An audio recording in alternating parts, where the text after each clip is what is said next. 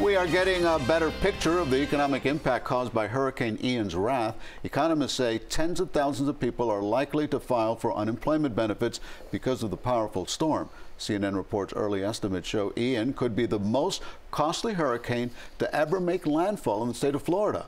The tourism industry took an especially hard hit. Economists say if those workers don't come back to work, those areas will struggle to rebound. The death toll from Ian continues to rise. As of earlier today, 129 people died in the state, and many who survived are struggling to clean up after the damage. Officials say more than $207 million in claims have already been paid out by insurance companies. The damage is estimated to be more than $100 billion in the state. But for people without flood insurance, they're realizing they may be out of luck.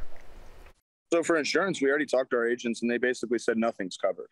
Unless I can prove to them that wind destroyed it before water touched it, there's nothing that I could do. Wow, only about 18% of Florida households have federal flood insurance. Homeowners insurance stopped covering flooding in the 1960s. Homeowners in Florida already pay the highest premiums, nearly 3 times the national average for property insurance. One state senator told us he expects rates to increase 20 to 30%.